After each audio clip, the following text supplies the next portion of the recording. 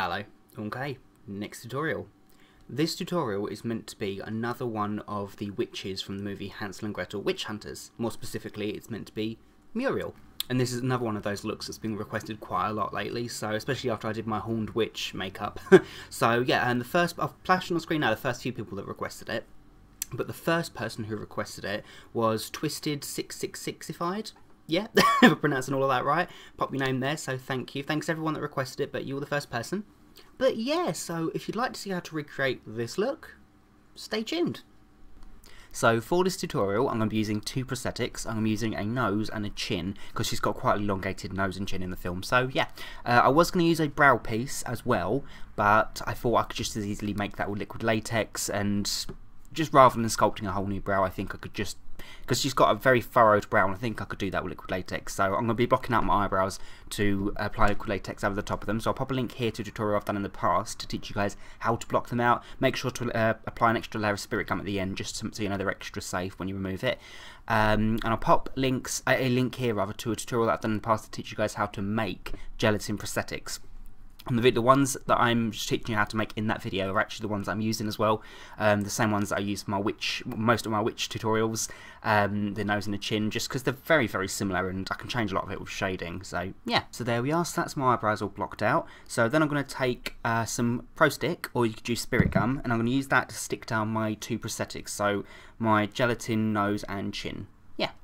So I'm going to apply a layer of the Prostick inside the prosthetic and on the area here. Let it almost dry, maybe get a little bit tacky, and then it'll compress it down all the edges and make sure it's completely stuck.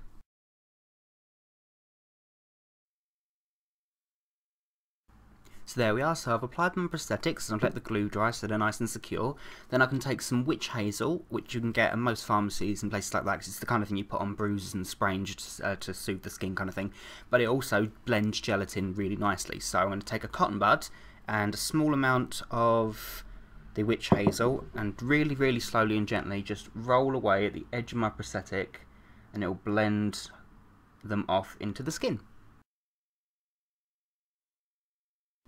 I just finished up by applying a layer of liquid latex around the edge of my chin prosthetic, because in the past, I know if I'm talking a lot, it tends to loosen up some of the edges, so I've found that by doing this, it keeps everything in place. So then I'm going to take some more liquid latex and a sponge, and I'm going to apply it all over my forehead and over my brows, because that's going to be the area that I'm going to build up for the angry brow. So yeah, so I'm going to do about 3 coats of latex, letting it dry in between, and then I can work on adding some tissue in there. Then I can take some tissue that I've torn in two, so I've got the thinner halves.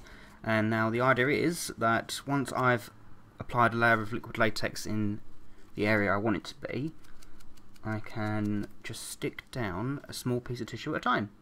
So I'm going to be building up the usual shape I do when I do an angry brow. It's going to be very much a V shape.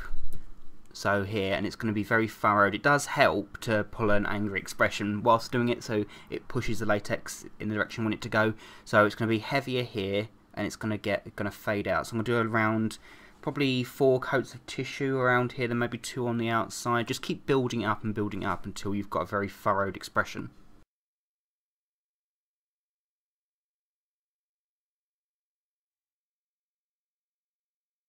So there we are. So a nice furrowed brow. Yeah. So now I've done that, I can start on the foundation. So I'm going to start with a white and then build up different like shades of dark blue maybe, and some obviously greys, and yeah. So I'm going to use my Snazaroo Clown White as always, and I'm going to apply that all over my face and my ears and my neck.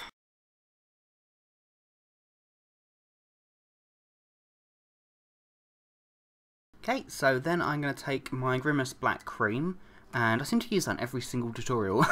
And I'm going to go cover my entire eyelid and just underneath my eye. Then I can take a new brush and blend it out.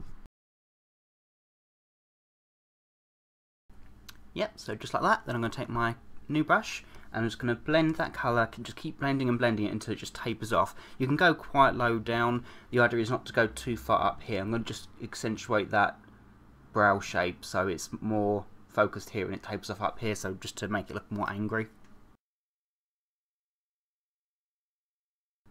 So there we are, just like that. So low here, high here. Yeah, so now I've done that, I can work on the other eye. Okay, so then I can take a sharp angle brush, and I'm going to take the cream again and start drawing on the eyebrows. So she's got very, very, very thin eyebrows, drawn a little bit higher than your own natural brows would be, and very, very arched. I'm not going to just draw them on in the normal fashion. I'm going to spike them as I'm doing it because they're quite untidy. So I'm going to take the colour, draw on the initial shape, and then wisp the colour in just to make them look untidy.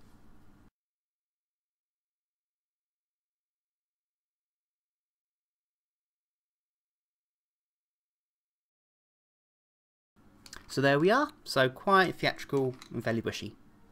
So then I'm going to take a Collection 2000 Extreme Felt Eyeliner pen in black, and I'm going to start the fun part. I'm going to start drawing on the cracks. So try not to copy it too much, the original image, because it's better just to get a nice flow with it, really. It doesn't have to be exactly the same pattern that she has, as long as they're real evident cracks all over the face. It's fine, just gently go all around the face, go thicker in some areas, and taper it off lighter in other areas, like a root of a tree trunk, basically.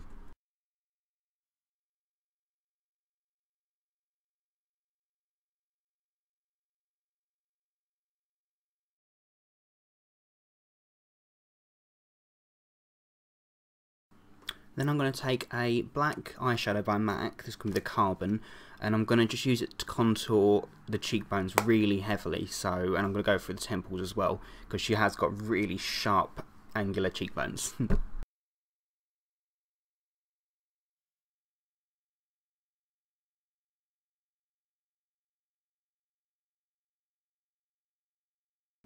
Then I'm going to take some black hairspray, and make sure you're in a well ventilated area before you do this, obviously, and breathe in, obviously, when you're spraying, so you don't, before you spray, so you don't, inhale it. And I'm going to just, from a distance, just spray it really, really lightly around the edge of my face, and I'm also going to spray it very lightly in the middle, just to give a tiny bit more of, or just to break up the white, really, and just to make it look more grayscale. Then I'm going to take my Sugar Pill Pro palette, and I'm going to take the dark green and the dark blue from this palette, which is the Midori and the Velocity. And the idea is I'm going to take a medium fluffy brush, both of them, and just stipple it all over this, just to add more texture in, to make it more earthy. Not like a heck load of colour, just a subtle hint all over. I'm then going to line the waterline of both my eyes with a sleek ink pot in Dominatrix, so black.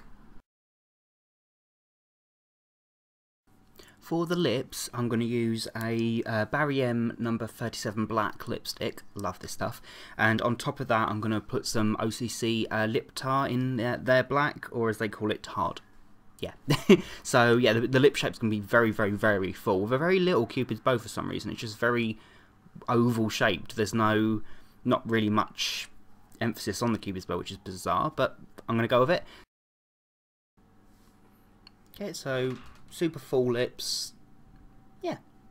So then before I put in my contact lenses, I'm going to do a few more little cracks here and there, just to add some more detailing in there, why not? And because you really want some really fine cracks, well, not just these bigger ones. And I'm also going to extend it onto my neck. Okay, so I've carried the pattern onto my neck, the same foundation colour in the cracks, and last thing I'm going to do now is just take some more of that black cream, and I'm going to trace really, really lightly and blend it out. A nasal labial fold either side, and I'm going to do some crow's feet as well, so just really lightly taper the lines outwards wherever you want the wrinkles to be.